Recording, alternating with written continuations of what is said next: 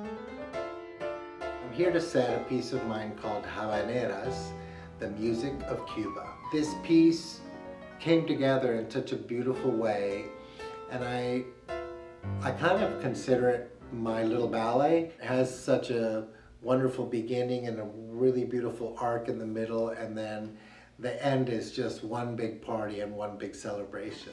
It's been really wonderful to work with the entire company. They're really making it their own, and I'm really seeing the style happen and them being able to enjoy it versus just fighting for the steps.